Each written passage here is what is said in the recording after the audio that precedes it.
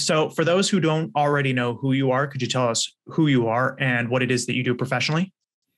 Well, my name is Henrik Wilberg. I'm a professor of German at Miami University, previously at University of Minnesota, a couple of other places. So that's perhaps where the idea comes that I'm more of an itinerant scholar now, but that's how it goes. I am a scholar of literature and philosophy, which is, I'm not sure how much that has to do with the whole menswear thing, but a little bit. It is a certain approach that I take with it. But so that means I teach college classes and do research, at least used to do research in different parts of the world up until, 2 years ago. And has sort of labored in sort of relative obscurity, as younger scholars often do. But I'm from Norway originally, so I lived in quite a few places. My studies have taken me to different places. We'll probably come back to that. I've lived in Vienna, Paris, parts of Italy. I went to graduate school in Chicago at Northwestern University.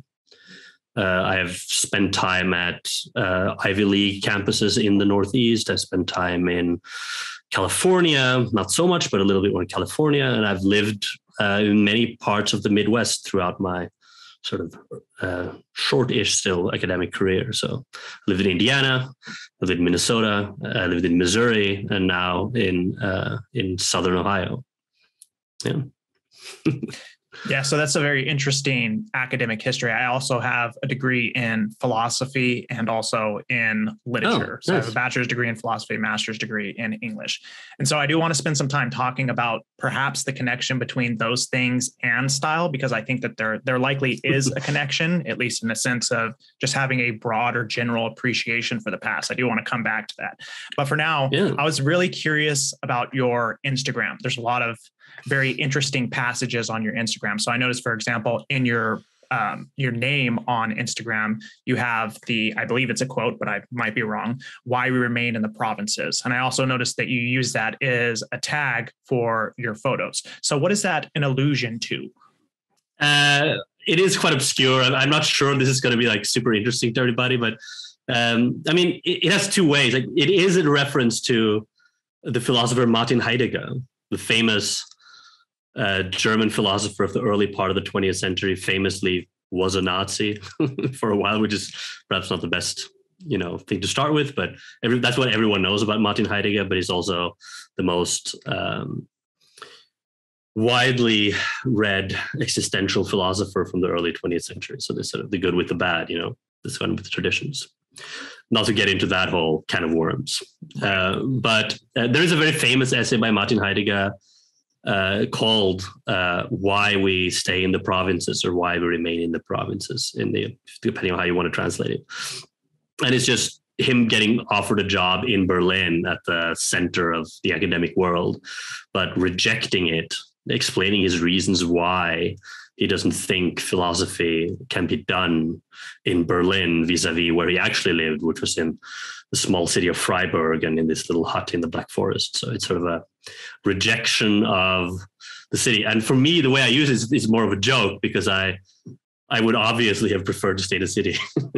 But I got an academic job in Minnesota. So that's where that came from, this sort of rather jokey embrace of provincial pattern. But there is a small point to it, namely that at the current moment, there is like a corrective sort of way to refusing to be right in the middle of things. I mean, that's not, for me, it's not been by choice. I've bounced around places where unless your career forces you, maybe you would not choose to live.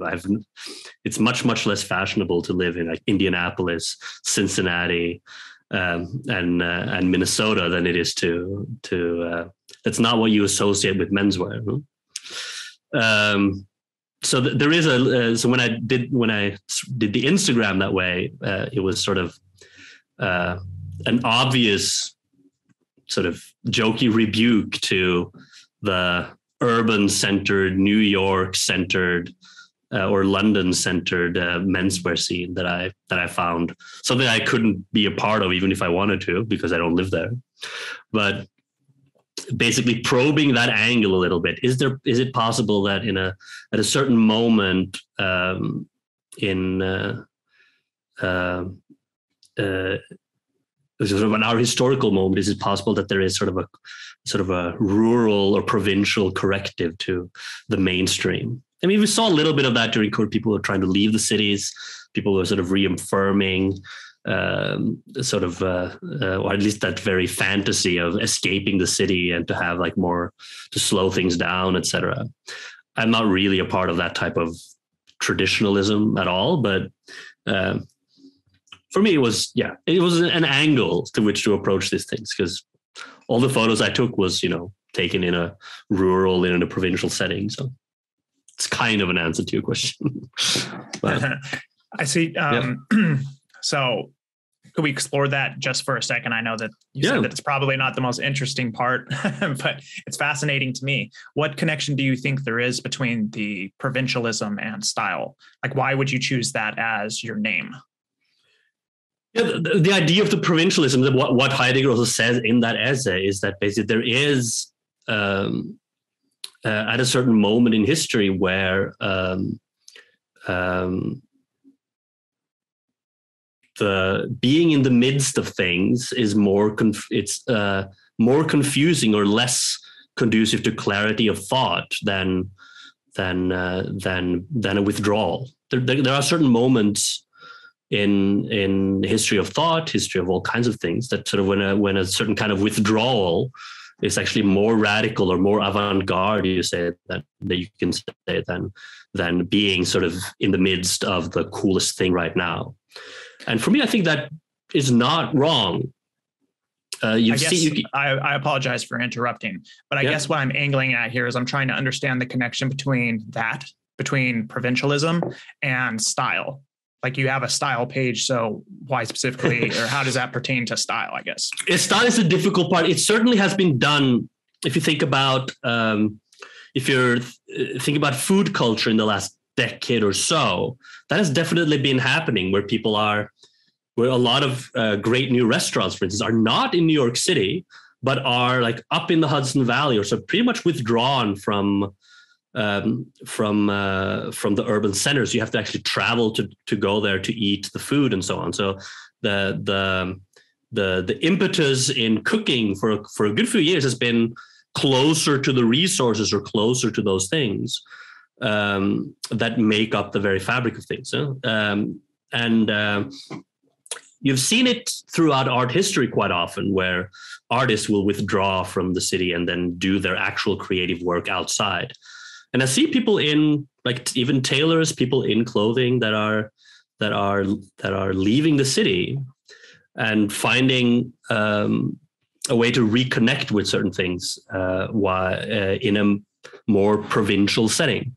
Part of that is because a lot of American cities are at a breaking point in terms of cost of living and so on. This is kind of an economic question.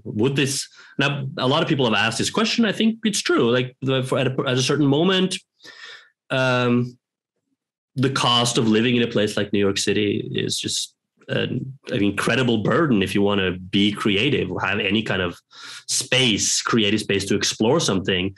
You actually have to withdraw from something like that if you want to open. Yeah, if you're a sous chef at a big restaurant in New York, you can never open your own place. You have to go to Indianapolis to do that. I know, and I have noticed in the last few years when I'm living in these places, people my age, younger, a little bit older, who are from the Midwest and these rural places return in order to because there simply is not feasible to pursue what they want to do there. In terms of style, it's an open question. There isn't, because these places that I've lived don't have really much of a menswear scene at all. It has a couple of interesting vintage sellers usually, or one or two stores that will carry certain brands that have broader acceptance in menswear. If you want to get a good pair of jeans, there's like maybe one place in Kansas City you can go, or there's one place in Minneapolis, not more. And it's very so. But they're we're going to go on to Ivy style in a second, but you know, a lot of these classic styles had, of course, a much larger spread. So when you're interested in vintage clothing, for instance, there is an advantage. You can much more easily find certain things in say Missouri than you can on the East Coast, for instance, in terms of certain classic menswear component. I've had quite a good luck with that. So, but I feel I have to disappoint you in the sense that there isn't like a consistent philosophy of provincialism in style that I can, in good faith, advance at this point. Because the truth is, style is terrible in the Midwest. It is much, much worse. And just spending a few days even in Chicago, which is not great, but even like a few days in New York City is just a completely different planet in terms of style wise. Here, you will almost never see anyone looking interesting in almost any way. That's very, very rare. So there is not much to defend.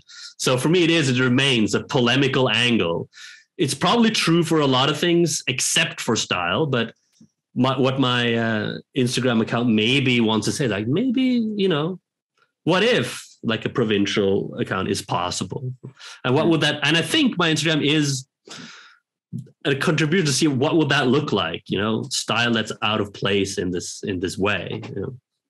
And at the very bottom of that is, of course, that I am not at home in this country. I'm in a sense, you know, I've started to think about it as a sort of self-imposed exile almost by now. This has been quite long. And doesn't that make you technically an expatriate? Well, technically I'm an expatriate, but exile is a more dramatic way of putting it, because it's sort of that puts away that there are external reasons for why it's not entirely of your own volition, right? Which it sort of has become by now. I'm not sure, you know. And the idea that, you know, I am on a little bit out of place, and which leads me to the second tagline in my Instagram, maybe. I like America and America likes me. So where did you get that from? Yeah, unfortunately, this is what happens on social media. It's like very much it is a direct reference to something fairly obscure. This is for the German artist Joseph Beuys. A couple of people have put this question to me on Instagram. What does it mean? Joseph Beuys is an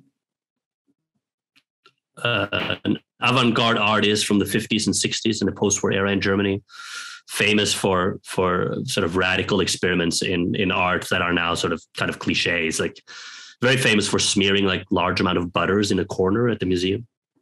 It's one of his most famous installations. It was at the time Greece, this type of stuff. But yeah, you can watch on YouTube his video project, I Like America and America Likes Me, which is and sort of an orchestrated kidnapping where he is being brought from Germany to New York City, and he is basically wrapped in a blanket, and he never talks to anyone in the US. He's brought sort of wrapped under a blanket on the plane, brought out, immediately put in a taxi to a gallery in New York City, where he spends 2 days under the same blanket with a cane poking out in a cage with a coyote. Seems dangerous. You can see the whole video on YouTube. There's no real there's some interesting. So it is a very bizarre art installation where you can draw your own conclusion as to what Joseph Beuys wanted with this. For me, it is this sort of absurdity of cultural transfer, this idea that while America in itself has all these self-professed commitments to diversity and so on, when you come to it from the outside, it is a bit like encountering a monster in this in this sense. It's funny. I encourage everyone to look it up on YouTube. I like America and America likes me. But of course, when people see it, I think they make very, very strange connotation to it. I'm not sure if I like America, and I'm not quite sure if America likes me either. No, that's not true. I do, in fact, like America. And this is sort of what a lot of people have said. Like, as usually academics who work in the American sphere don't spend really any time in America outside of like large cities or the East Coast or something. Whereas I have, part through personal connections, like my wife is from the Midwest. So I've been everywhere. I've been everywhere around the Midwest, and I visited almost every state in the country and every small to mid-sized city even. So it's been like a project of mine. So I've been to Omaha, Cedar Rapids, Springfield, Missouri, anything you want, Wichita, Kansas, anyway, you name it, I've been there. Yeah, it's a fascinating travel history. So has it been your experience in these smaller towns that America likes you? Yeah, sure. but I gotta say, I mean, it's like, I do absolutely prefer the coastal elite company to the Midwest one, but this is has been now my lot in life. So it's not. Well, one way or another, it's a badass saying, I have to say, because I recently purchased a Ralph Lauren vintage American flag T-shirt with the 13 stars on it. The T-shirt or the actual sweater? It's a T-shirt. Yeah. Oh, damn. I think I want to get sweater. Once I get my citizenship, I'll probably get sweater. Yeah, I think I've seen a sweater on there, but it was like $100, and I was too broke at the time to get the $100. Yeah, they're out there. Yeah, they made a lot of them, so yeah, you can trawl eBay for them. Yeah, I was wearing it around the house, and I just found myself. I told my girlfriend, she's like, "Why are you wearing that? You look like such a dad." I was like, "Because I like America, and America likes me." Yeah. No. I'm fully on board with this. I mean, there's a lot of. I actually really dislike this sort of that it's not cool to like this idea, you know, that America sucks. It's all built on this sort of oppressive systems. Yeah. This idea. This is sort of what happens if you take like one college class or something. You know, all this is true in a certain sense. This sort of. You can see sort of traces of this in like the 1619 projects and this type of approaches to American history, that is sort of this approach to history as just like a continuing disaster that America is and that's not wrong in the sense that all of these America has been the vehicle for historical atrocities and this type of things. But what is much more interesting is that to look at American history as much more a history of hinge points where things could have gone very, very differently. You know? And America contains a lot of counter histories. And one of the reasons that I travel so much around the country is to explore some of these things, like the weird communist communes of southern Indiana in the early to mid 1800s and stuff like that. All this sort of exists, pockets of other things that are not part of the canon of American history. I think it's not very useful approach to history to sort of judging it in this wholesale manner. The more appropriate version is to sort of see that, yes, history is this series of contingent things that ended up in this way.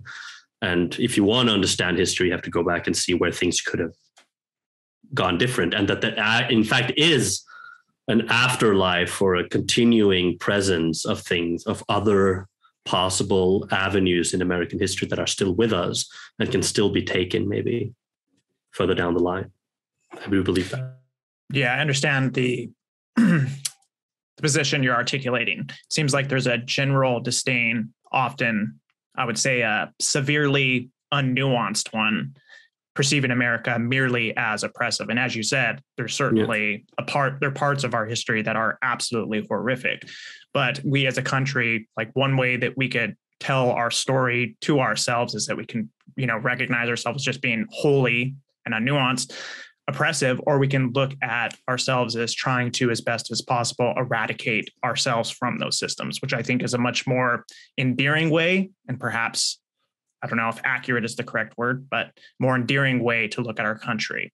But I think there is, as you say here, kind of a general disdain for patriotism. So, wearing a shirt with an American flag on it might, at this point in history anyway, be kind of looked down upon by certain people. Yeah. And I think, Ralph Lauren is a good example of this, in the sense of this sort of what does in fact look like kind of an uncritical embrace of like every American tradition ever.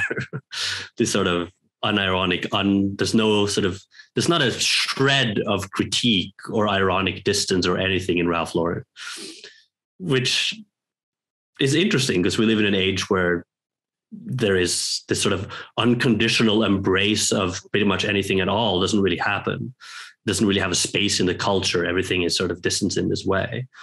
And I think part of Ralph Lauren's sort of enduring appeal is that he offers sort of an exit ramp from that type of cynicism that people do tend to cloak themselves in whenever they address, politics or history, or sort of if any type of the American moment that a lot of people, I think America suffers from too much of all these things, like too much history. People often say that Americans don't have history, or that there's sort of ahistorical or ignorant of history. I think actually the opposite. That Nietzsche has put it this way: there is possible to suffer from too much history, in a sense of allowing it to overdetermine the way you look at things too much. It's sort of a reaction against this sort of complete ignorance, but this sort of overdetermined, where history becomes this sort of crafted into your own kind of fate. That's not great. It's not a great way, and it's not because it's not. It's politically impotent. In a sense that is not a way to conceive of the future in any good sense. You have to ask that question. Maybe I'll get in trouble for saying something like this as someone who's like vaguely identifying with certain leftist causes. Often, if you're not patriotic in a certain sense, then what are you exactly? It means that you don't believe in like a political future, and it ends up to a kind of nihilistic view that is not great. Yeah, Nietzsche referred to them as antiquarians. Is that not the correct designation? Antiquarians is one of them where history becomes this sort of obsession into the point of crowding out the present. There is also the other one of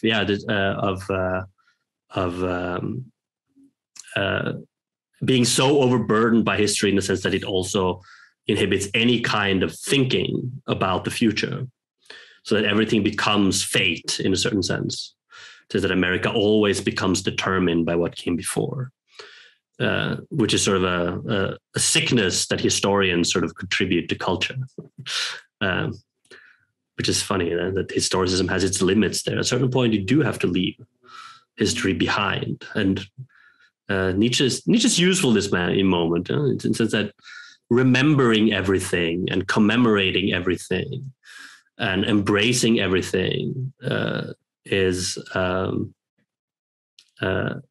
burden too great for like the human imagination. That you have to be in favor of forgetting a few things. It's provocative, but people should give that the serious consideration it merits. I see. So with history in mind, I think we should transition to talking a little bit about your personal history with menswear. So I wanted to get a sense of how it is that you got involved or interested or passionate about menswear in the first place. And then I wanted to spend a little bit of time, because your style does have a very, very, very Ivy bent, which I love very much. Spend a little bit of time talking about how you became specifically passionate about that style. Yeah, I thought about this for a bit, namely what this journey has been like, because I'm not sure I've sort of been taken a little bit aback by the growth of sort of the Instagram following, and this is such a thing I just did. in order to alleviate boredom when pandemic struck and so on. It was like a lot of people did, but I had one before, but it wasn't really, it was just a way of maintaining a diary and have a certain routine to do every day. But my journey Menswear goes way back. There is a long history here that I've only recently come to understand as just that, as a proper development. I mean, where I grew up in Norway in the late 90s, like early 2000s, it was not an environment that was conducive to developing a style of any kind, really. I mean, there were some things around at the time that are sort of come back again now with the 90s revival and everything, but not something I look back on very fondly. There was never that much in the family. I think my brother was a skater and so on, so it was a little bit like that, a little bit sort of crept in that way. But there was, very little that I look back on now that was sort of part of a style journey for myself. It was more, the usual sort of teenage way of navigating the demands and expectations of your peers. It's a very sort of classic story, but I never felt at home in any of the sort of pre-coded subcultures that were available at the time, which was like, broadly a skater culture, sort of 90s hip hop, Wu-Tang, gangsta style, which was very much in vogue in Europe at the time as well. It's often overlooked, I guess. Tommy Hilfiger jeans and such. Well, yeah, but people forget often that exactly what, how broad and how quickly that appeal. I have vivid memories of. I had a friend who was like deeply into like Cash Money Records, like a Master P and this stuff down in people would order these like videotapes. So I distinctly remember it, like my teens sitting in my friend's house watching like these homemade videos of American rappers from the South just like shooting guns inside their house. That was very that was like the coolest thing you could probably you could imagine. In retrospect, Master P is not the greatest of 90s hip hop, to be fair. But it's most definitely Gangstar. Yeah, Gangstar. Yeah, Gangstar was like a little bit earlier, yes. Yeah, but I remember that time as well. Yeah. Big L. Yeah. Big L. Yeah. I mean, yeah. So but I had like specific moments when I moved to Vienna in the early to mid 2000s. It was like my first sort of encounter with European style. This sort of classic. I didn't know this type of existed. I have a very sort of clear, vivid memory of being a student, going out to like the bars, getting drunk, and partying, and walking back home, like several miles back home to my apartment. And I would go through the city center of Vienna, and there would be these old school menswear stores. I think one of them might still be around still, but that was like the last gasp of the main shopping area in downtown Vienna being independently owned. And you would see these like Hungarian made shoes or even bespoke shoemakers. And you would see these like insane shoes. I've never seen like a Budapest style shoe before. I think that's a reference that listeners will understand. It's like a specific style of like a brogued shoe that's like has very strong connotation. It's called a Budapester in German. You can look it up, but it's like a very, very classic shoe. It's like I had no idea these type of things existed. But then, of course, I had no money to pursue anything like that type of style as a student. But there were, a few things that I acquired in this sort of classic style, like a Burberry trench coat or a couple of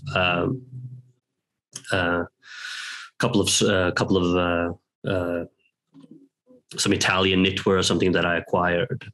And perhaps I had a reputation in college for dressing up a little bit to a certain. In a certain way. And I had but that was then Italian style, which was sort of where Vienna was oriented towards back then. Not so much like the English stuff, all of that stuff came later. But I lived in Italy for a while as an exchange student. And that was when sort of I noticed that like the the wealth of craftsmanship that Italian made clothing still had, and it was on display. Every town, every like little town in Italy would have these like exquisite stores that were very small, that would have incredible shirts, incredible shoes, incredible knitwear. No matter how small the town was, there was always one or two or three purveyors of this like exquisite, very expensive Italian made clothing. And then I would go to like Florence and Rome and see sort of the bigger, better known Italian brands. So, but that definitely left an impression on me. So it was all of these things that I sort of absorbed. I bought sort of approximations of some of these things whenever I could, without that much success. And when I lived in Paris later, that's sort of when it really dropped. Sort of then I saw. Remember similar experiences late at night, walking home from dinner with friends or in bars, walking across the Place Vendôme is where Charvet is. You can see the whole thing there. It's incredible. It's like one day, I think this is sort of the style that I would like. It's like, this is something that is just staked out as a possible destination. I know now that these kind of exquisite things exist in the world, and I think I would like one day to approach it in some way.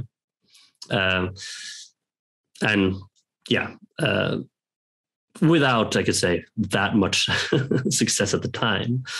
But same with English stuff. There was particularly one store, I think it was called like Old England, a legendary Parisian store that would have all the classic. They would have like, especially all the English shoemakers were represented there. I saw like Tricker's shoes for the first time, and I thought it was the greatest thing I ever saw, were these like brogue Tricker's boots, you know. Sort of as a poor student, although I did, because of the way when you're on like research fellowships and stuff works as a student before, you get paid in advance. So basically you get all the money you're getting for like 6 months gets paid out in advance. So at a certain point you have money in your account.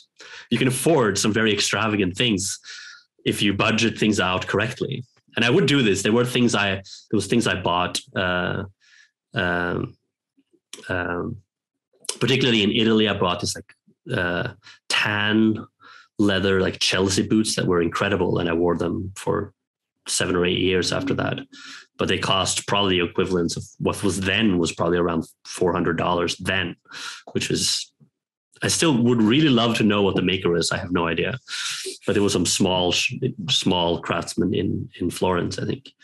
And a couple of things like that. I bought like a few exquisite things that I then wore for a very, very long time, until they fell apart pretty much. And that was sort of my way of negotiating that type of journey. And it's only now in the last couple of years that I've sort of, through vintage, through a couple of other ways, that I've been able to sort of recapture that European classic menswear dimension that I always associated with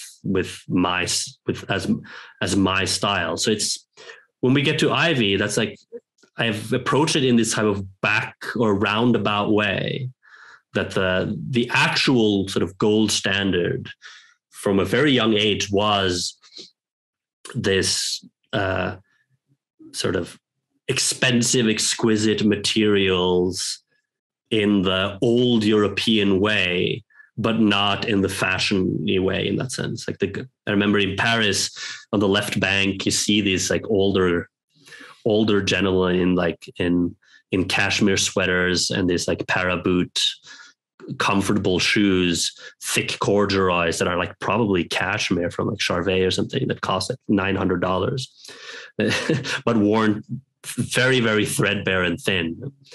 And that was sort of, this is incredible. Silk scarves, that type of particular style.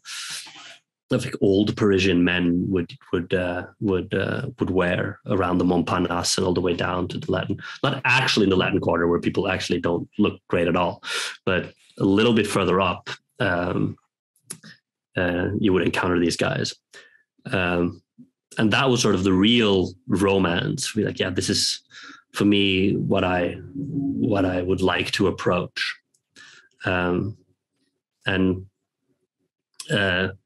Yeah, it was only when as it does happen, like when you get a little bit more income and so you can finally make some of those choices, then that's where I sort of trying to get back to, and I'm still sort of perhaps on that journey. Yeah. When did you immigrate to the United States? 2008. Okay, so that would have been the year that I graduated high school. Yeah. Yeah. But I moved back a couple of years actually, so it hasn't been quite 10 years altogether. Back to Norway? No, back to I bounced back and forth between Germany. I went back to Paris for a year.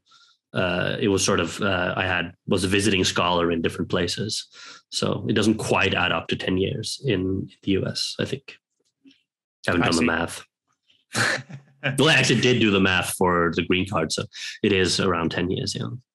I see. So I want to spend a little bit of time talking about like your personal style and its Ivy influence. But before we do that, I want to spend a little bit of time trying to get your sense of what Ivy style is. So to you, and you don't have to, of course, give any sort of textbook definition. I'm not sure that there even is one, but what is your sense of Ivy style? What is it? Well, I can answer the question sort of autobiographically and sort of how I encountered it, because in a way, I've realized this sort of after the fact, that the way I approach Ivy is kind of a sort of a parallel to how Ivy came about in the first place, namely as a transfer of certain items from like an English context to an East Coast American context, like the transfer of British knitwear, tweeds, etc., from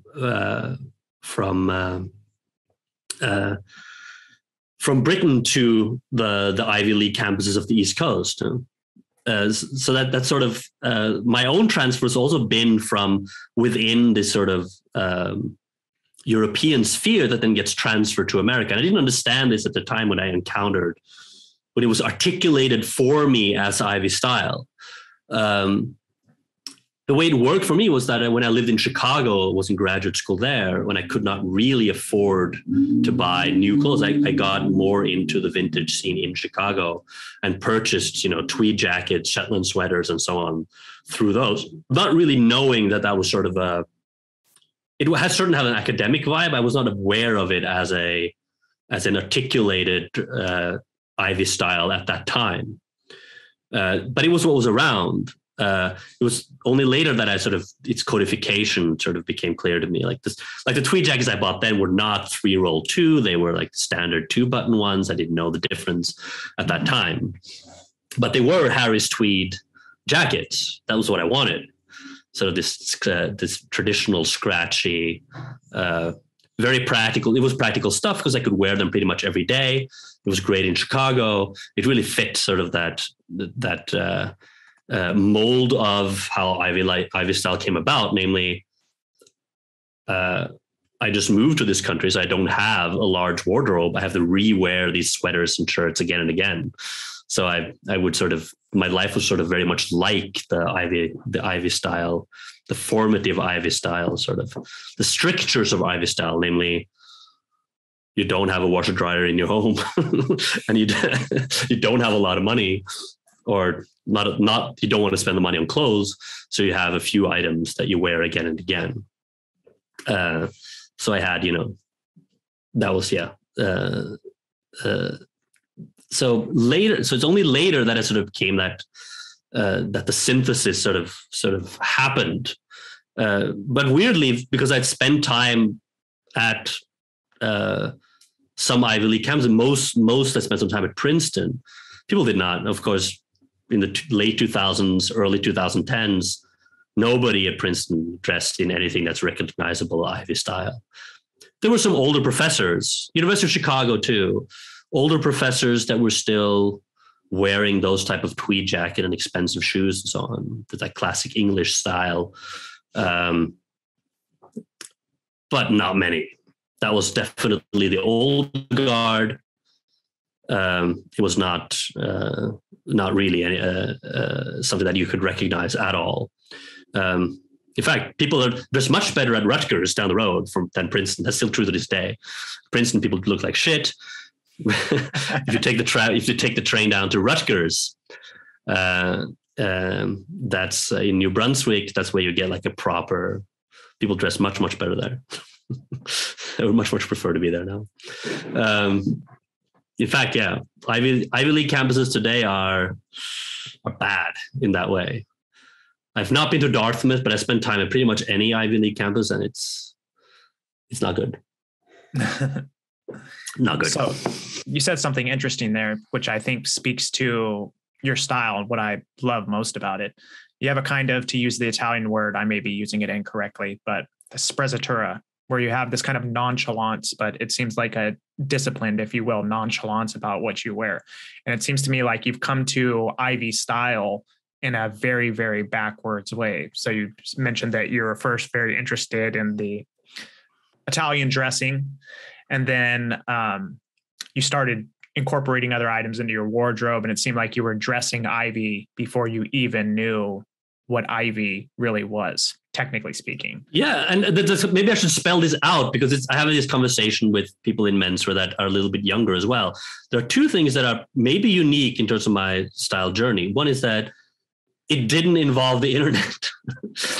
It didn't involve, and it's something that is actually weird, even for someone who is a millennial, even like an older millennial like myself, which still is a little bit unusual that the internet was not the avenue it was never the case for me that I discovered Ivy style as an articulated thing online through inspo. What I of course had was like inspo, as we call it today, in a different way. I was surrounded by, like older academics wearing tweed jacket and corduroys and so on. That I thought that was like a good look. That was part of the sort of collective style mind palace, even without the internet. That's how. So it was through absorbing it pretty much directly, huh? Like finding Harris tweeds in like thrift stores in Chicago, like feeling it, and this is exactly what I want. This is better than the other things. It was never an online experience for me. And I'm a little bit hesitant to see that's the way to good style or something, but there is something to it in a sense that I think a lot of people who are younger are basically robbed of this phase that when you're looking through or experiencing style, developing your style, when you're constantly comparing yourself to things on the internet, it's not the best way to acquire this type of real experience in material, with the material. So you have to. There's a concept in like American pragmatics from like William James. That's the idea of a continuum of experience. That the way you build knowledge about the world is not by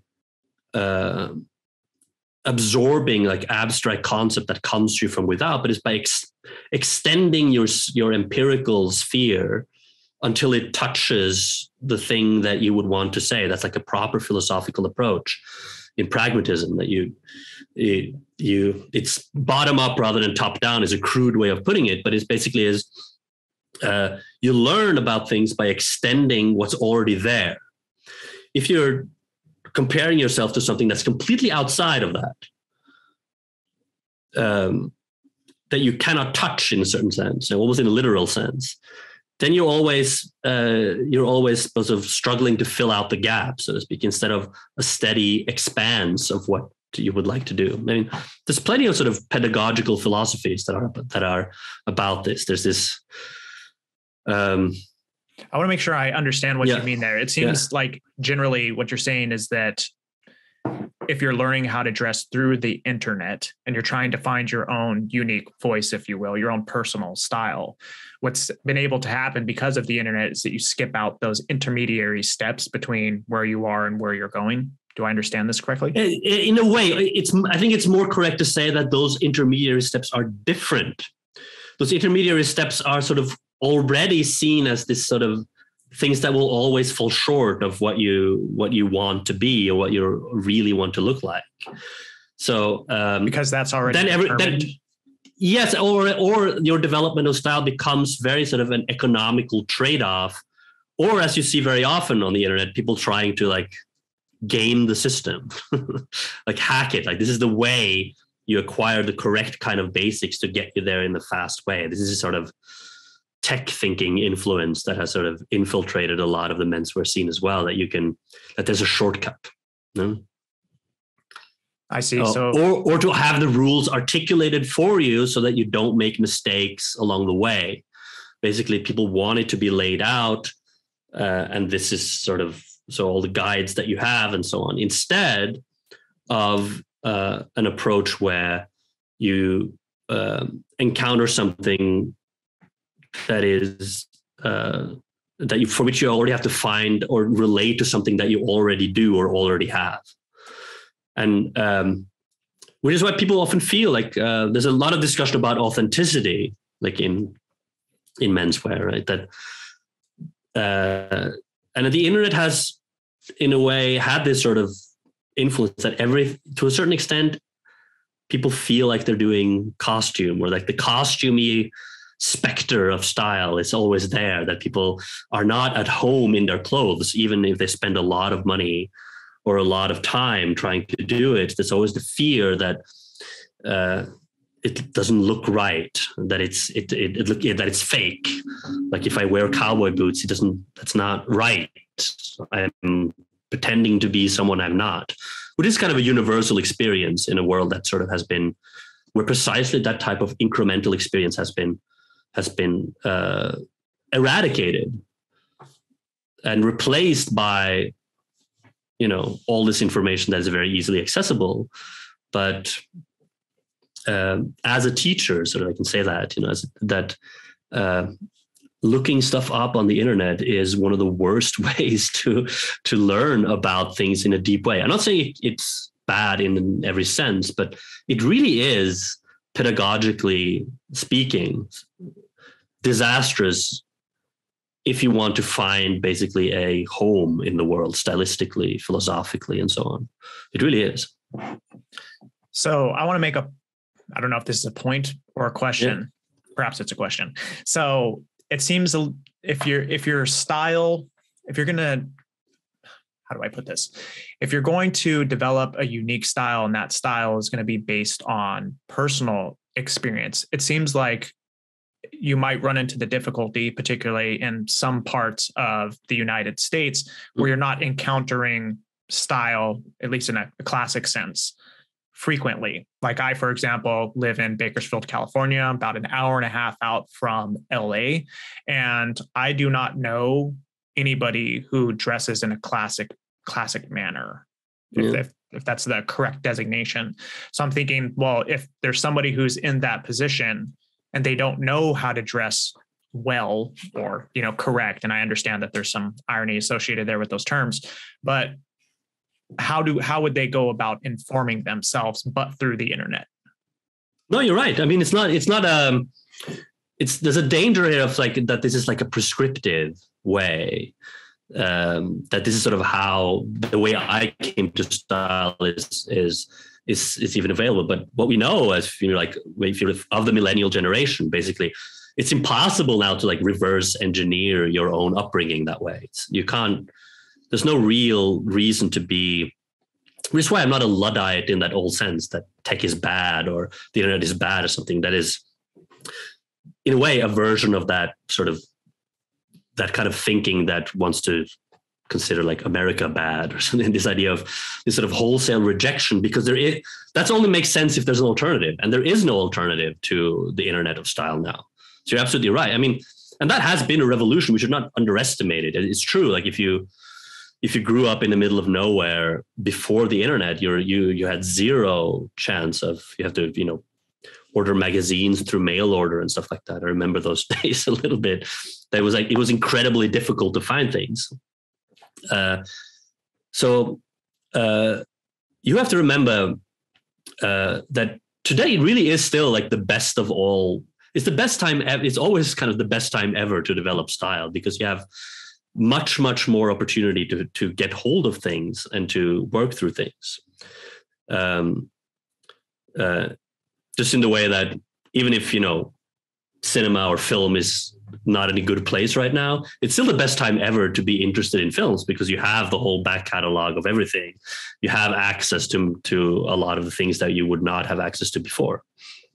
There's no need for despair. There is no other way to relate to it now, that it's now a fact of life. But an awareness of what's gone missing is precisely what is needed. I think that you do need to seek things out in person when you can, and to slow things down and to have more intentional relationships to the things that you wear.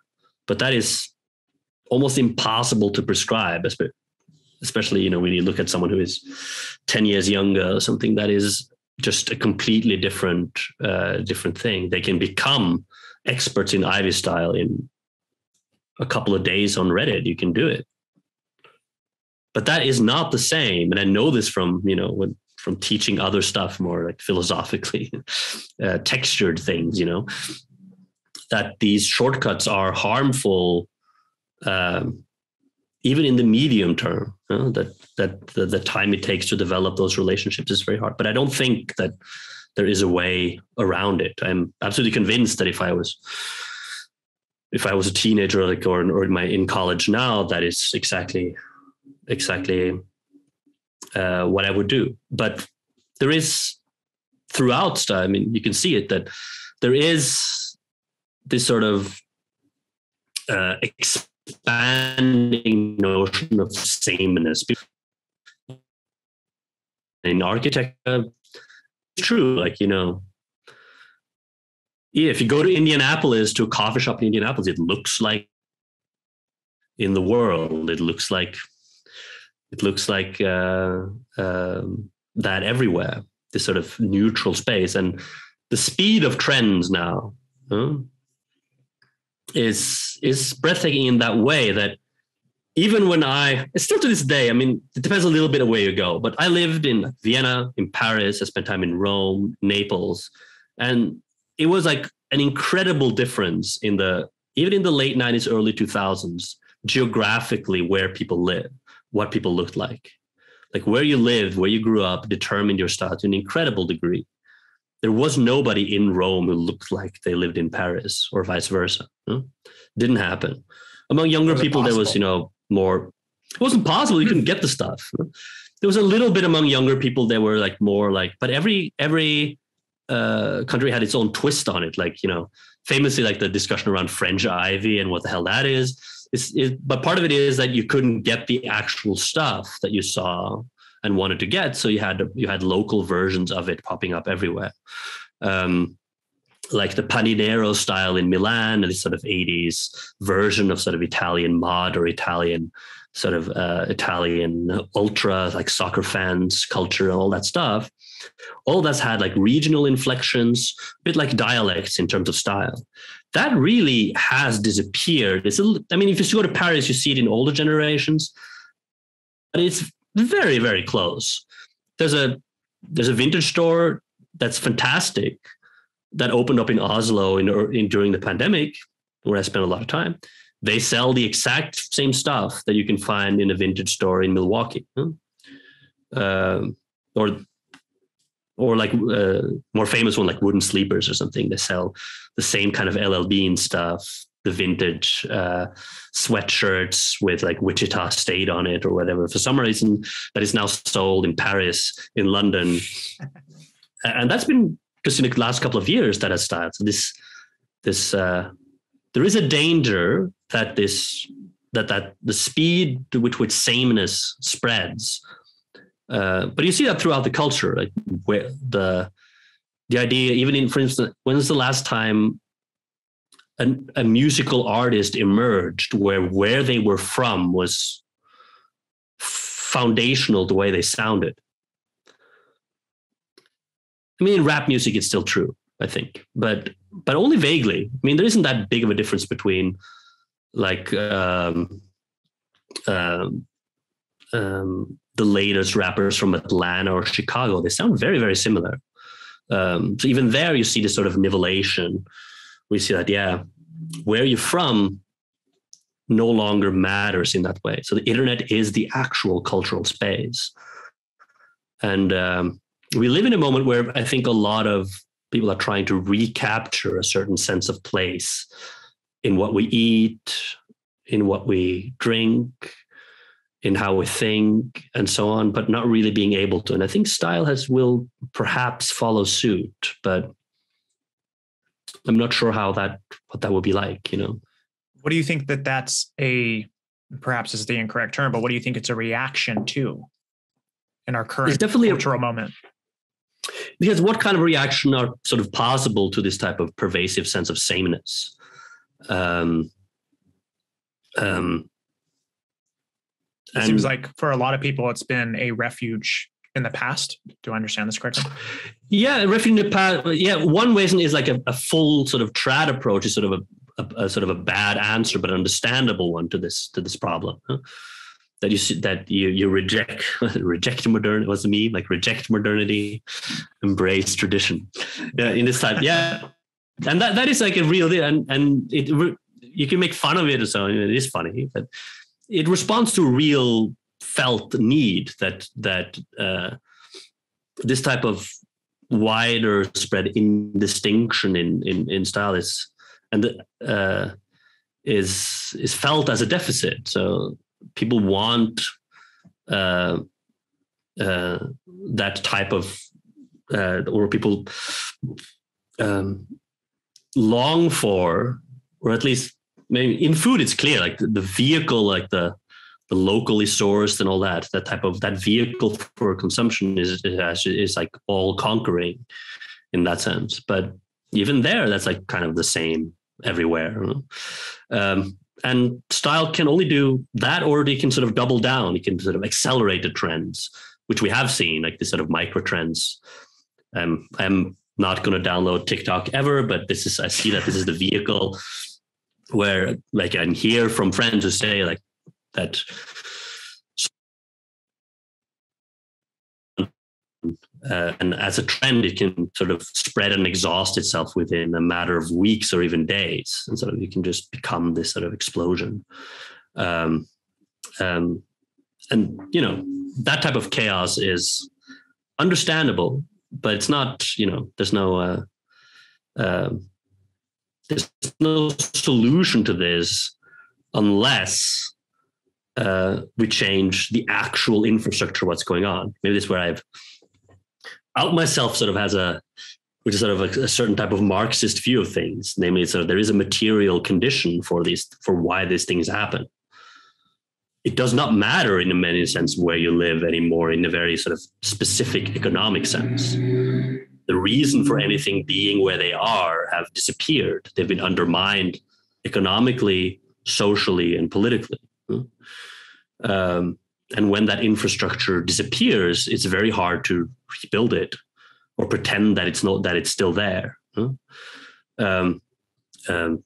know, the reason why our work lives looks like it is not because we have, you know, decided for that to be so, but because anything that tied economic activity to a place has been obliterated by the revolutions of international capitalism, its supply chains, etc. Nothing belongs anywhere anymore.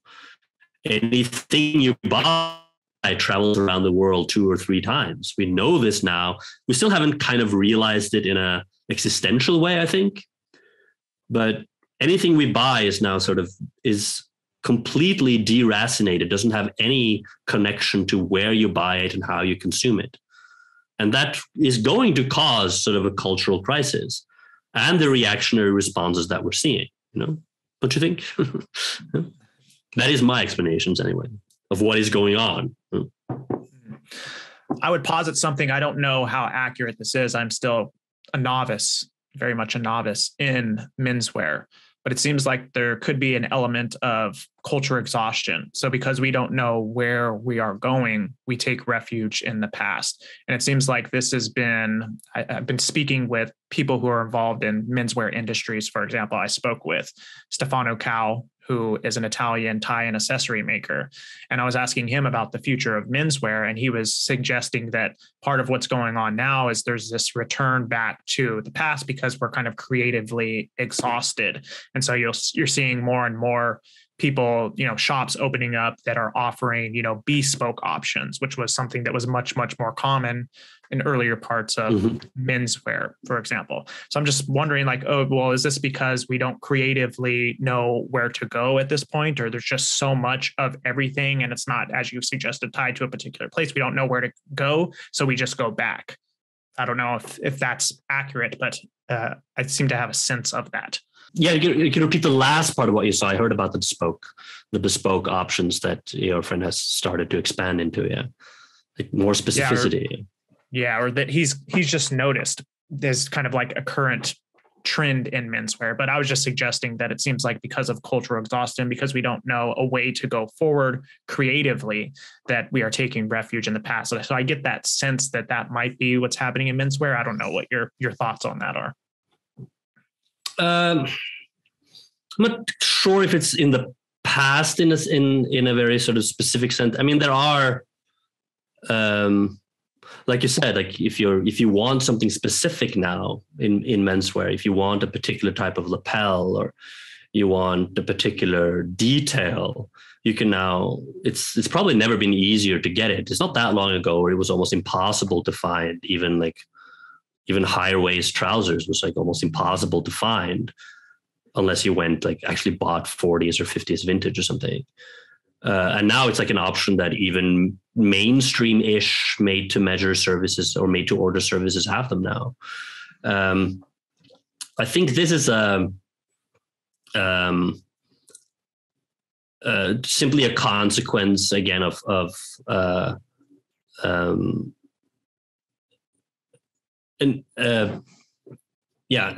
don't know, because all these places, I don't know how your friend exactly is working, but what we're seeing is what I'm seeing at least, it's like there's an expansion of options in this sort of middle to upper segment of the market, right? Where you can but all of these like made to measure things are often made, by contracting with factories if it's in Italy or India or China anyway, right? I don't know exactly how your friends work, but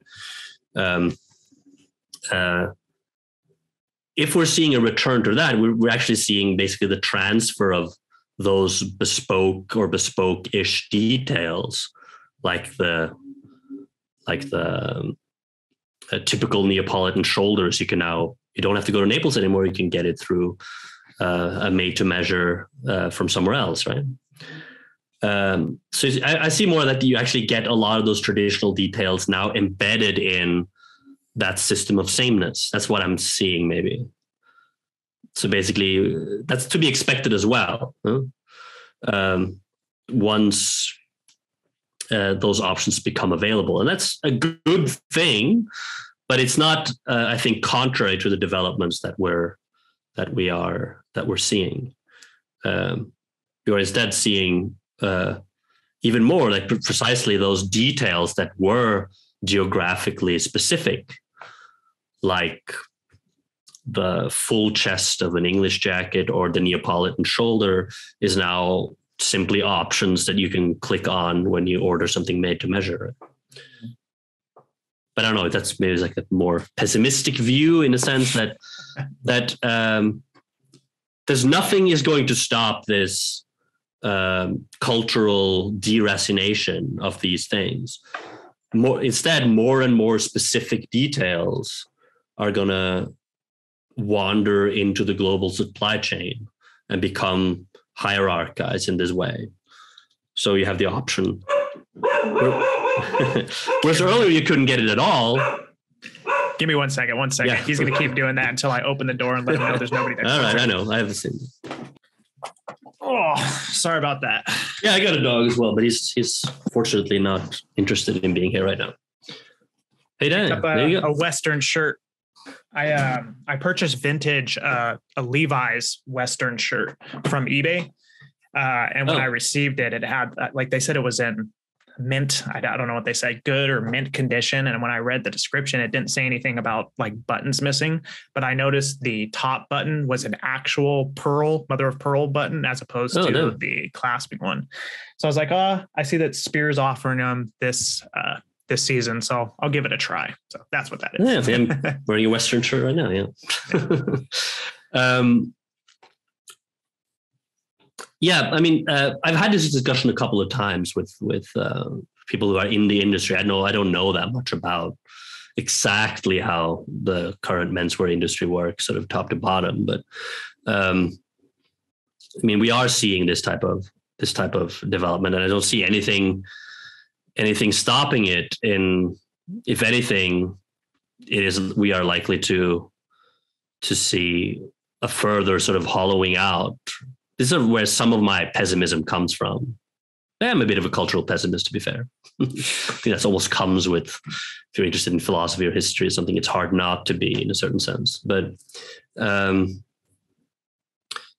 that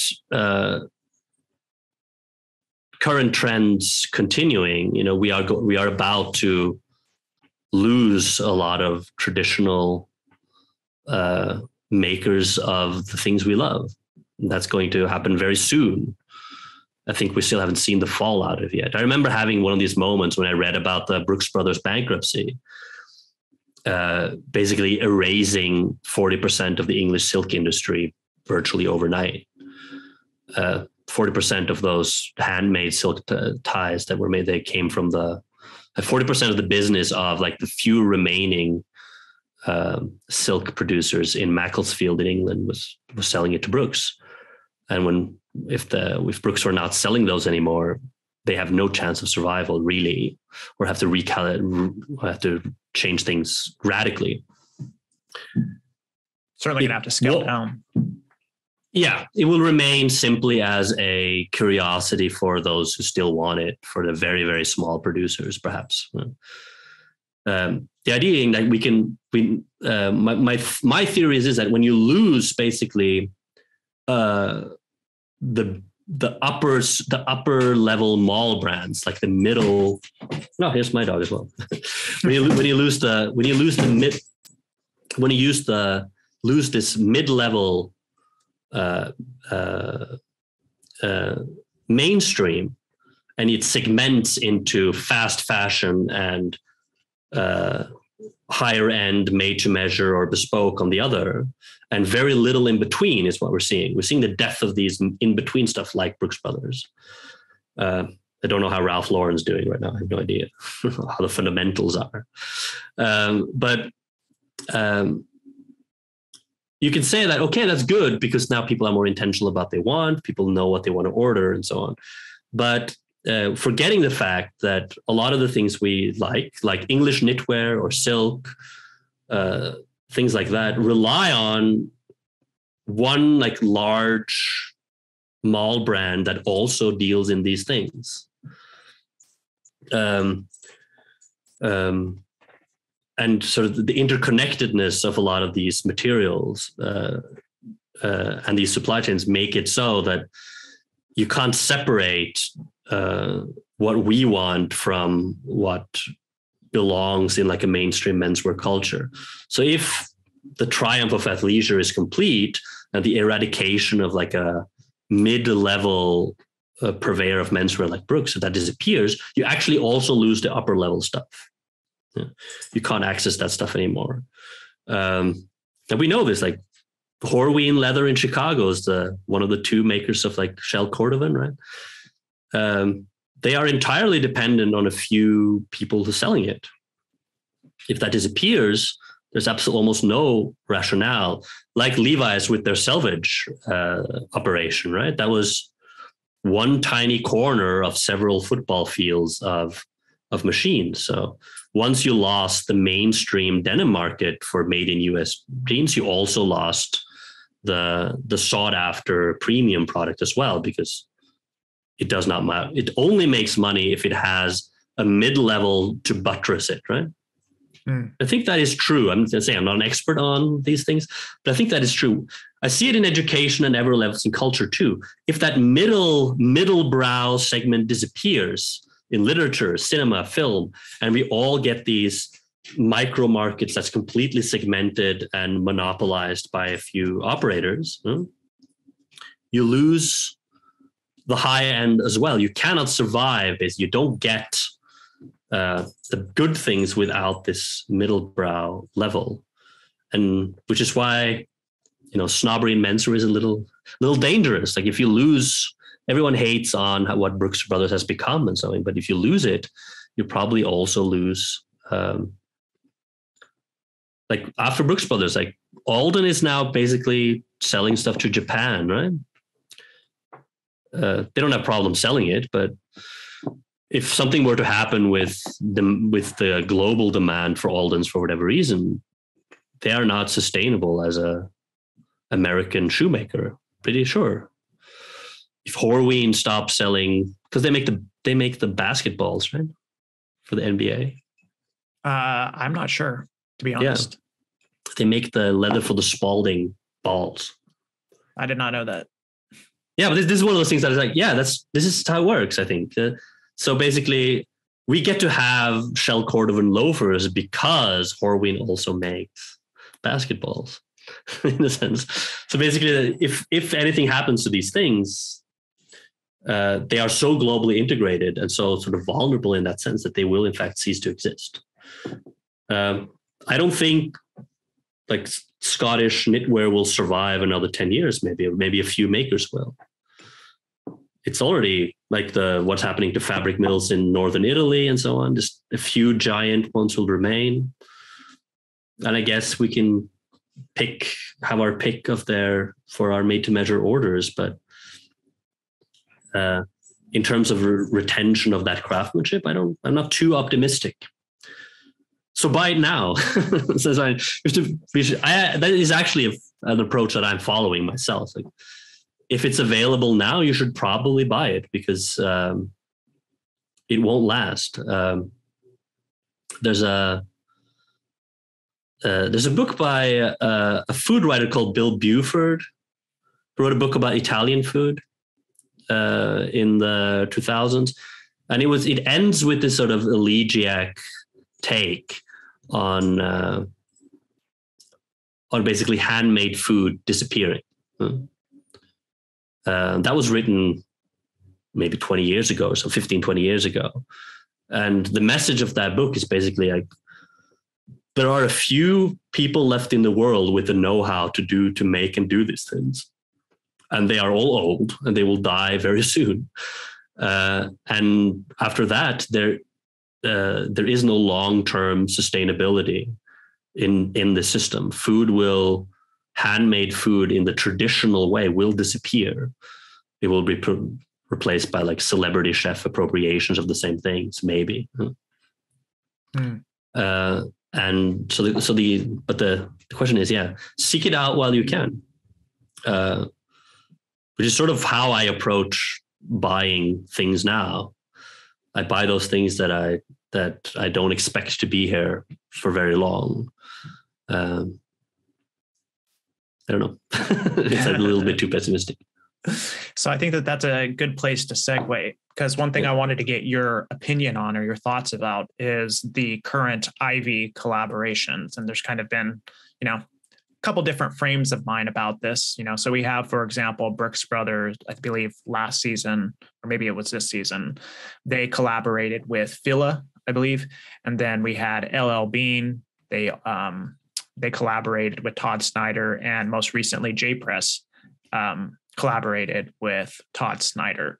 So what do you make of that? Do you think that this is an attempt on the part of those companies to survive by trying to appeal to a different market of consumers? Like, what do you make of it?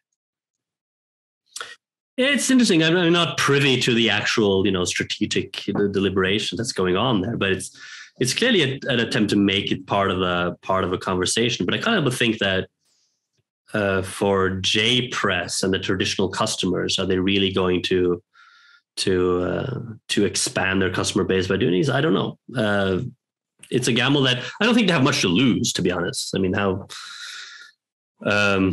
Todd Snyder kind of pioneered that model in the 2010s, right? That's sort of he was the one who launched this type of heritage collaboration models with J. Crew in the 2010s, right? And that successful model that sort of, I guess they sort of saved Red Wing that way, I think. Red Wing was like a Japan only brand at that point, and workwear in the US, and they sold some weird stuff in Japan. And then I think this is how the story is, that Todd Snyder sort of roped them in for J. Crew, if I remember how the story went. But that was, of course, in the era where sort of the heritage wear was sort of very heavy. We're not really in that model anymore. We are now in menswear where sort of the streetwear drop model is reigning. That's very different from the heritage notion, I think. So now it's basically a matter of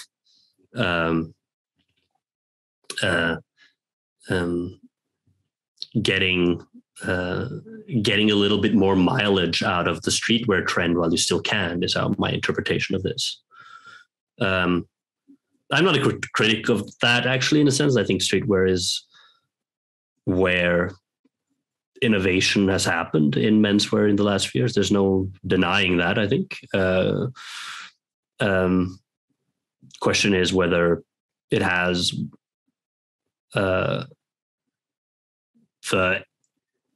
mileage in or the creative juices left in it to do much more than it already has done. That is sort of streetwearification of fashion, and that's how I see it. I don't really actually read it as J Press reaching out to a younger audience. I mean, they are, but I think it's more how to try to squeeze the lemon of streetwear for a little bit longer, which is sort of the only game kind of left in higher end fashion, it seems. And I do think that has like I don't see it ending, to be fair, not because streetwear is, independently of how good streetwear is objectively right now, but simply because there is streetwear is not a trend like other trends that will then come and go. It is kind of like an end stage of fashion, I think, in a sense of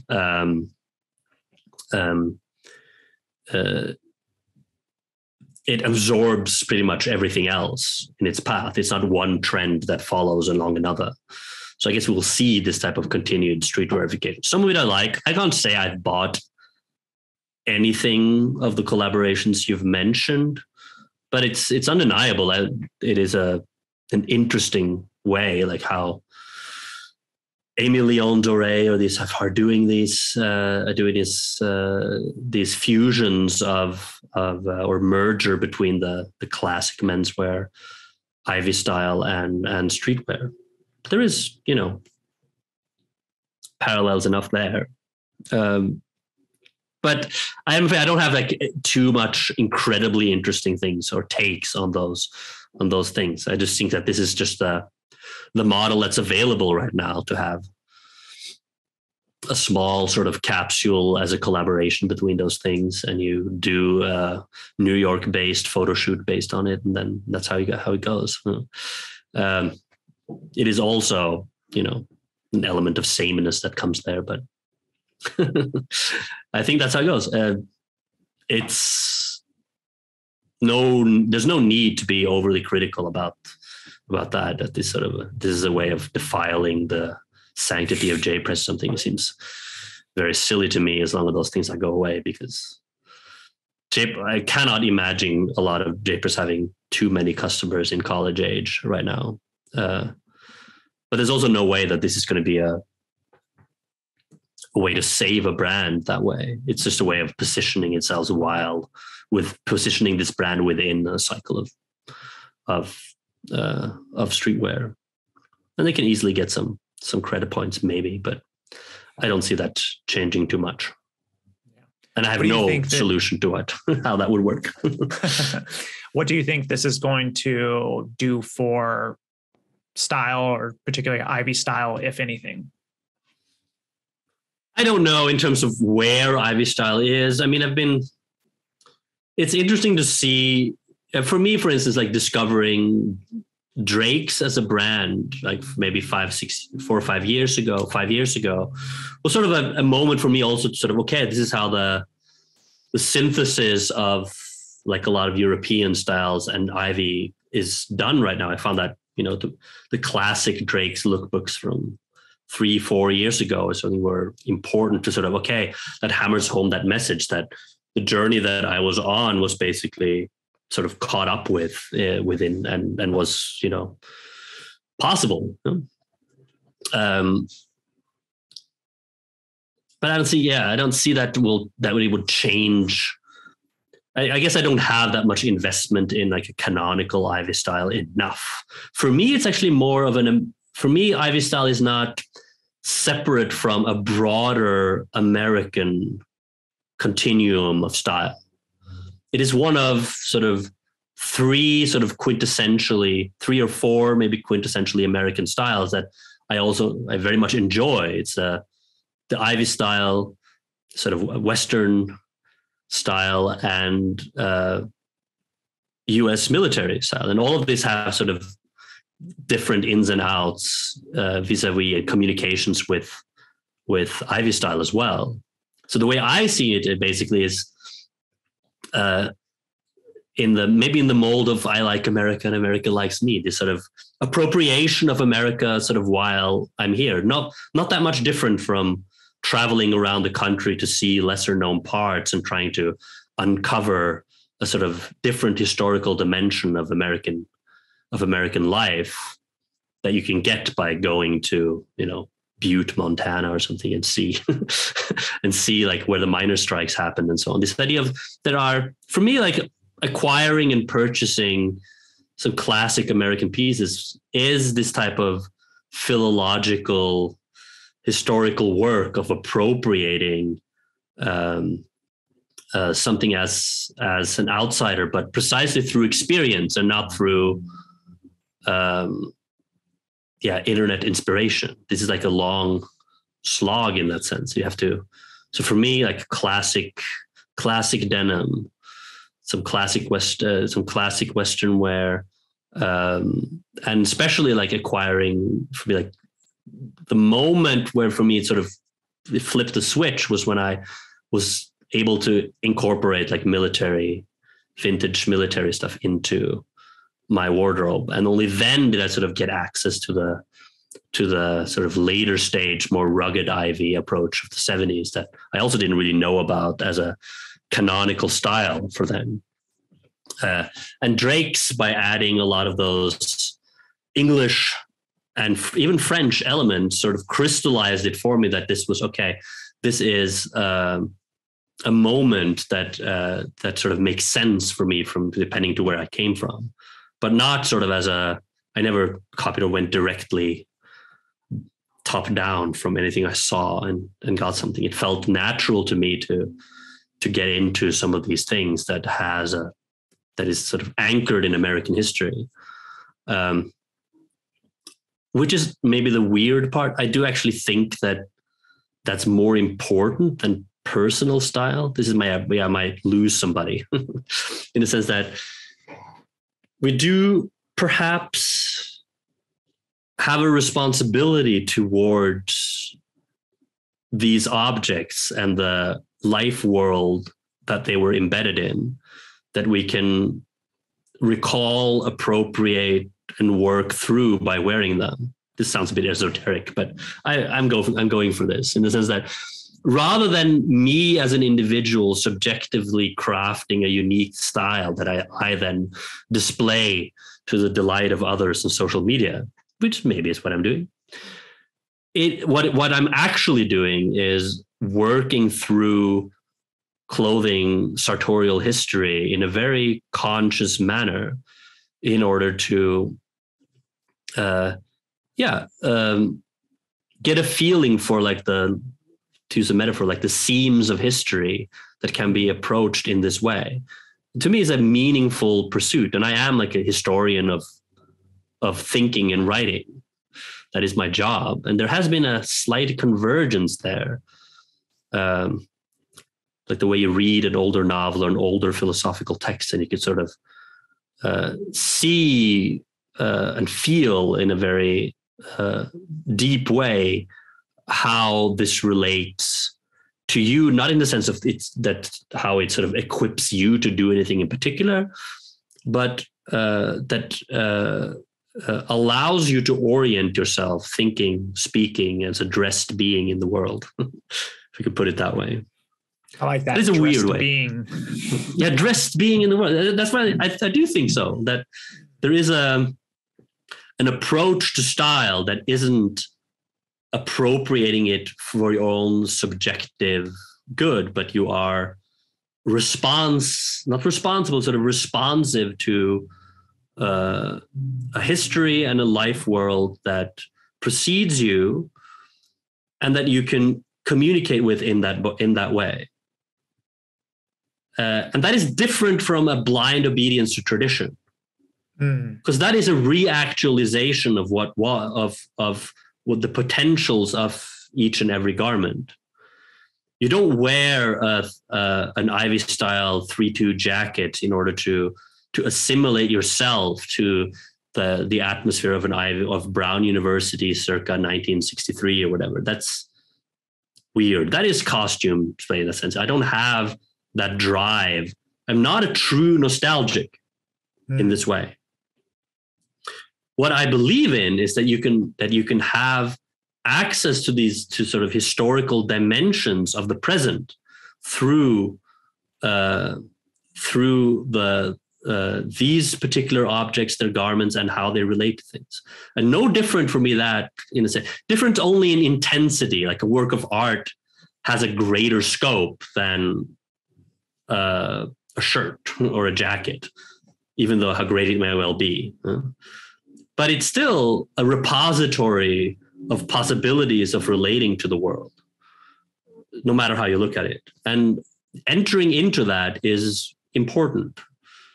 And doing it also with the knowledge and the foresight that we are about to lose these things unless we are able to revitalize it in some way. But in a sense, not about to lose. We have, in fact, I think, lost it already. The classic menswear, in a sense, is gone, or a dying period. But what we can do is have keep it alive, or keep it alive, keep that space open, so that it's not lost, at least as a possibility, as possible relation. And that is a philosophical, somewhat esoteric view, but that is the point that I'm at right now. That's completely fascinating. I think you may have just entirely revolutionized the way that I look at dressing. So with that said, with that philosophical approach to dressing, how is it that you go about determining what it is that you're going to wear on a day-to-day basis? No, that is sort of, I don't have a methodical approach. Often it's simply based on something that I would like to wear and explore a bit further. And then I just sort of take it from there. I do try to introduce a couple of elements that make things more difficult or more interesting. I try, for instance, not to repeat things. Like once an ensemble is done, I tend to be done with it for forever, which is a bit odd, but not because I think it's bad to repeat anything. On the contrary, but because I find that it just adds an extra degree of difficulty to things that can make it more interesting that way. Where we can put an external restraint on something. But I don't know. I think I'm in a moment now where because since I stayed outside of the classroom teaching online and so on for over a year, pretty much. And it's only this fall that I returned to the classroom and sort of clothing became more sort of bound by the social and institutional situations. So it's just, I guess, a period of not rediscovery, but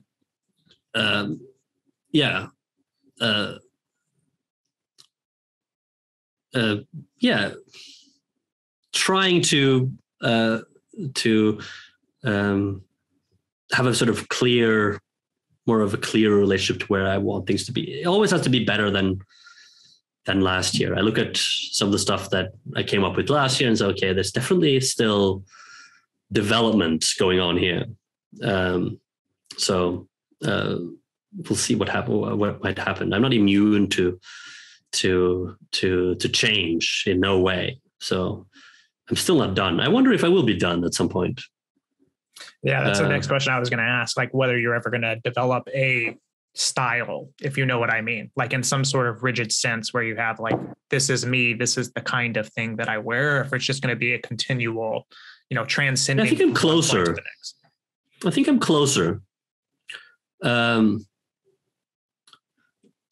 Like, for instance, I travel a lot. I would still like to do some more, but I think I do travel in order to be done with it at some point. Like I do it in order to stop. There is this idea that you expose yourself to a lot of things. The younger you are, the greater your level of exposure is, and then when you get a little bit older, things do get a little bit narrower but more precise. And that is true in terms of my own. I see it in other dimensions, like in terms of other cultural products I consume, things I watch. I become more sort of careful of my time. I am not sort of I'm much less promiscuous with my time than before what I used to be. I'm no longer like an cultural omnivore in any sort of real sense. I'm able to leave things at the side, and I focus to rereading or rewatching certain things that are much more, that I have a more meaningful connection with, while keeping one eye on current development. So I expect something similar to happen in clothes, that I will be done at some point, because I don't particularly enjoy the sheer accumulation, and the newness of things is not something that I've ever been particularly fond of. I do expect that I do purchase clothes because one day I will be done. That this has like an expiration. This project that I've been on more or less for 3 or 4 years in terms of exploring the possibilities of the way I want to dress and so on. I think it has maybe a couple of more years in it, but in terms of newer acquisitions or trying out different things, I don't think it has that much more in it. At a certain point, you want to, I think that's good, to the way people say some filmmakers keep making the same things all over and over again. I think that's a good place to be. It's not a criticism of Scorsese or someone like that. Yeah, you don't have to do at one point it would be nice to be done. So at some point you'll have like a wardrobe. Yeah, or a wardrobe, or at least a point of view that will no longer be susceptible to change. It will just be, I will acquire a couple of these things. And for me, that's always been like, it's not a list exactly, but a few sort of American classics that have been acquired in a double sense. Ones that I've purchased them and found them, but also in the sense of I found a way for the way I think about clothes to include like a perfecto jacket or something, which was a couple of things that are a bit of a stretch, a couple of things that I've not yet been able to do as well as I want to. But at a certain point, I do expect that to stop, but I'm not quite there yet. We'll see. So it's starting to get a little bit late. So I think we should probably, there we go. We got the light. We've got the light back. One thing that I wanted to get your perspective on before we do leave is where you think menswear is going to be headed in the next 5 years. Do you have any sense of where it's headed at all? I mean, they're going to be this sort of, in terms of where things are produced, like the type of shift is going to change. And it's going to be the pressure on sort of classic European manufacture is going to be increased. I don't see that relenting in any way. I don't really see that there will be a credible counter movement to fast fashion in the way. It'll just be a further segmentation. I do not think that that will happen, but I will see. Like, I think just the continued convergence of things like you already see with those collaborations that you mentioned, where very casual, outdoorsy, and athleisure will spill into. You see, like it's like Aimé Leon Dore are moving from sweatshirts into making suits, and then you see J Press or Brooks Brothers moving the other way, and you see that's sort of making tailored clothing will sort of merge with the production of sweatpants, whatever, that they will be actually this very same makers making all of it. So no one will actually stand out or have like a recalcitrant view like that. That's not a prediction, that's already happening. I just see that will be much more pervasive. There's one thing that perhaps we haven't talked about, which is basically the where things are going sort of cost-wise, because menswear is becoming inaccessible. This is like a bit like living in New York, like the rent's going up. Like, and that is a worry for me. It's harder and more expensive to get into these things than even a couple of years ago. I just noticed that a pair of like Crockett & Jones loafers that I bought like last year for, they were not cheap, but they went on sale like 30% off, and still more expensive than when I bought them full price last year. So I think what I'm worried about is something that I've seen in food, and particularly in wine, which is another passion of mine. I haven't really let into, but wine, you have seen that a few very coveted things have basically moved out of the realm of possibility. It was not that long ago, like stuff like fine Burgundy or Bordeaux wine was expensive, but it was, for someone with a normal paying job, it was a possible splurge for a special occasion. You could buy it in a wine store for, less than $100. You could buy like a top of the line, the very best. Those wines now cost thousands.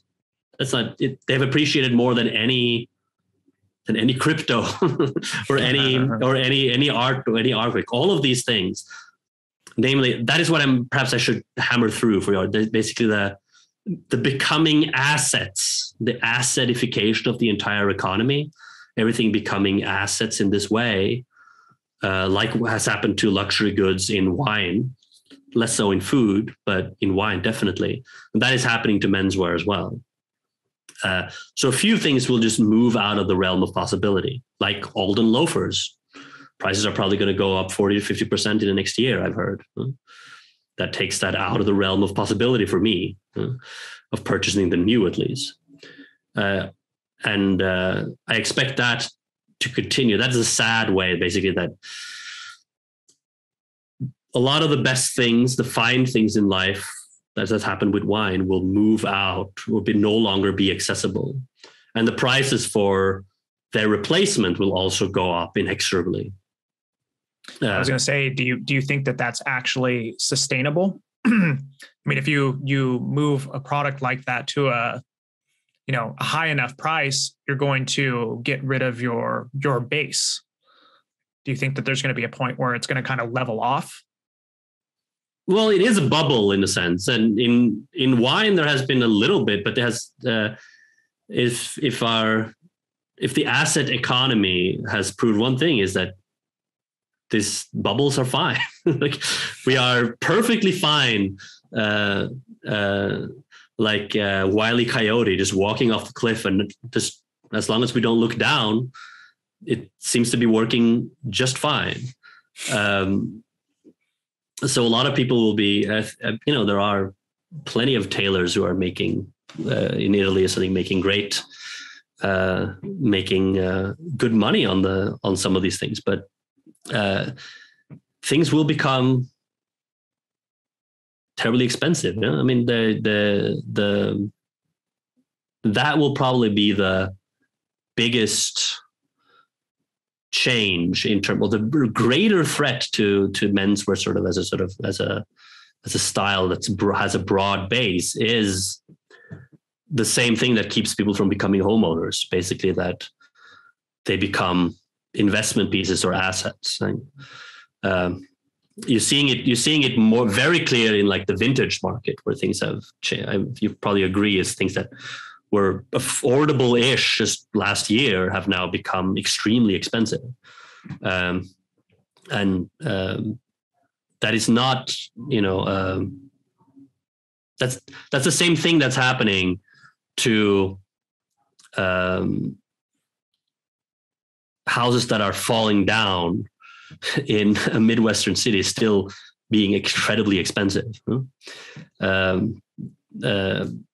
There are pockets where things are still affordable, I guess, and things will move around a little bit, but that is unfortunately what's happening.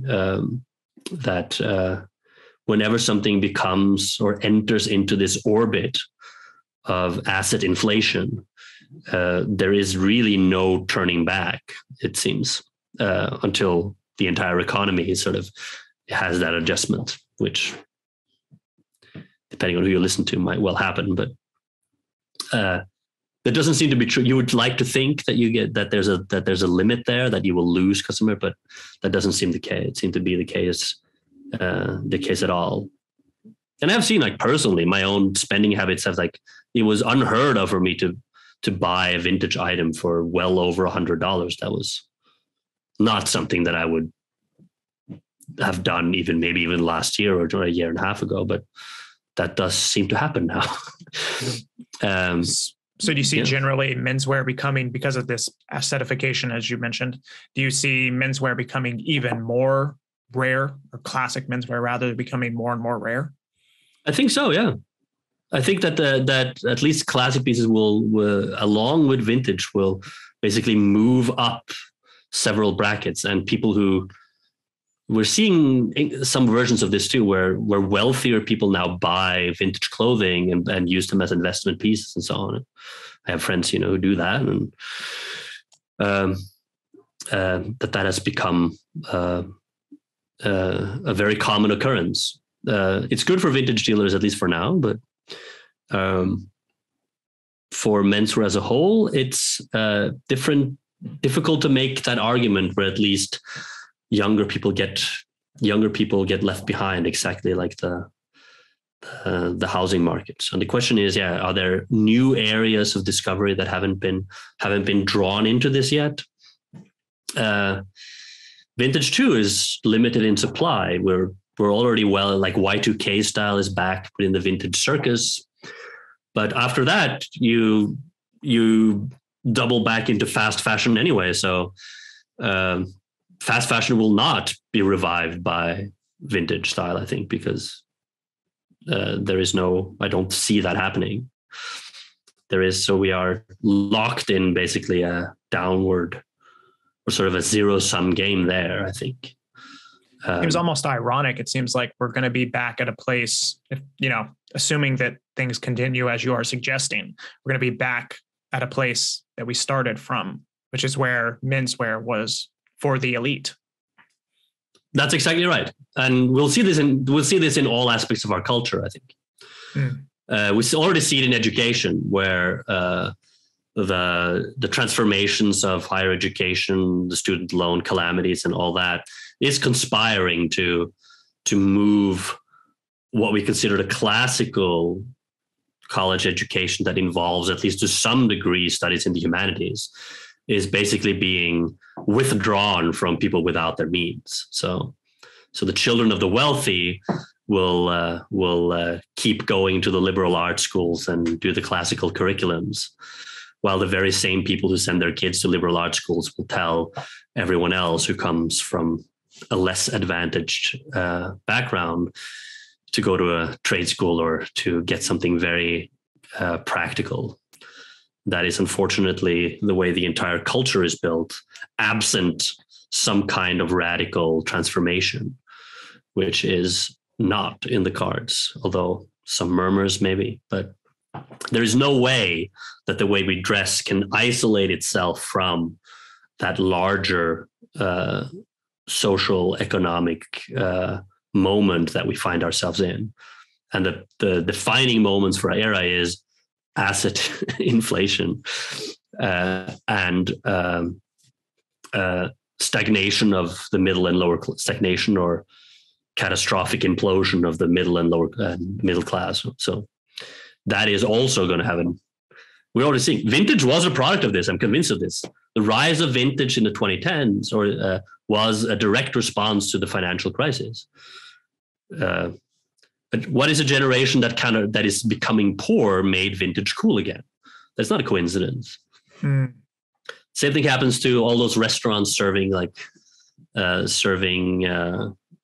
brunch instead of 5-course meals, or suddenly every restaurant, for instance, stopped having tablecloth when it, that sort of family table style dining. All of that stuff came after the Great Recession of 2008, when that type of opulence was out of the question anyway. You're not going to have the plush, large lifestyle that was promised to you. So now you make do, and vintage and brunch were cheaper versions of what happened before. I think that's very clear in hindsight that vintage came not through some sort of sustainability that may have played some role in it, but I'm convinced that is basically the style of downward mobility, which is the culture we still live in for a large amount. So you get opulence at the top, downward mobility for everybody else. And the style you get from that is what we're seeing. So we're closing in here on 2 hours. So before we go, I hope they don't bore too many, but yeah. Certainly didn't bore me. This fascinated me. So before we go, is there anything you wanted to let the viewers know? No, not in the sense that seek out the things, that that still matter in that sense. The assumption is that the things we love will not be here for that much longer, but while they are here, you should take advantage. The same, seek it out, have an intentional approach to how you dress and buy these things. Ensure that it is in the sphere of your continual experience, and not trying to conform to any kind of abstract ideal of how one is supposed to dress. Everything you do should be 1 or 2 steps ahead of where you already are, but with an eye a little bit further down the line. Anything else is, But it's with more things in life. Be more intentional about things. I do think that is happening, or at least there's a desire for it, given the sort of tremendous cultural bottleneck we've been into, or pressure cooker as well, whatever you want to see, we've been on the past couple of years, that we should be more intentional about the things you read, the things you eat, the things you wear, and all of these things. And that is not some sort of obligation from a point of guilt, but from a point of discovery, to anchor your life world in these things that are around you, in the sense that they are meaningful, not in some sort of deep, not even some sort of deep spiritual sense. That is probably not the best idea when it comes to inanimate objects anyway.